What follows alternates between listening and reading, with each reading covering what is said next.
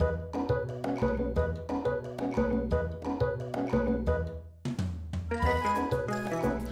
this is Mark Hilliard from Beyond 20. Today I want to quickly talk about database maintenance within Cherwell Service Management.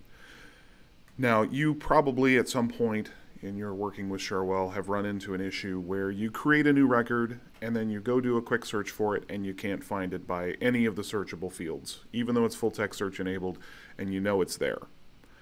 This is almost always associated with something wrong with the database indexes, or the table indexes, I should say. And this is actually a very, very easy thing to fix. You don't have to have direct access to SQL. Really, all you need is admin privileges within Cherwell itself.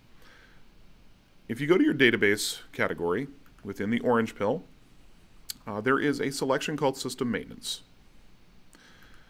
You will have a large selection of things that you can do from here.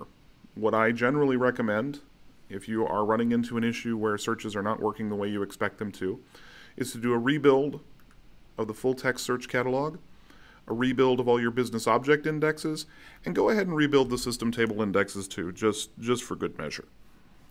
You can shrink the SQL event log. That will actually help with performance if you have a particularly large event log. If you've been running Cherwell for a very, very long time and your SQL database administrators do not do frequent cleanups of event logs, that might not be a bad idea as well. Finally, the last three, they're very nice if you're having issues with things that you see there. If you have a lot of unused user accounts, if you're having issues with queues, you can certainly refresh those sorts of things and get those cleaned up. But most of the time, those things are not really necessary on a regular basis.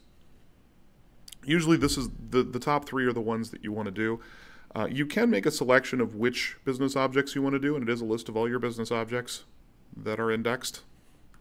I usually just go ahead and do them all. It doesn't take very long. Once you're done, you've selected what you want, just click OK. And as you can see, this runs fairly quickly. Now, obviously, it'll take much, much longer on a much bigger database, but this will take care of that issue. If you need to, system maintenance is actually something you can build also directly into your scheduler.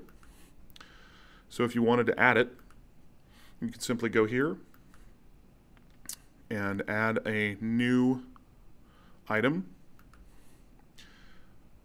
The action is database maintenance, and you get basically the same window here. So you could do on a regular basis, a recurring basis, rebuild all those indexes, and here we could set up a recurring time, whatever time of day, happen every day, go on for as long as you need it to. Now, obviously, I would certainly recommend doing this at an off hour, something like 2 in the morning. Try not to interrupt things like user imports from Active Directory and other sorts of database-intensive actions that take place on a regular schedule. But you can schedule this on a regular basis, especially if you are experiencing this frequently.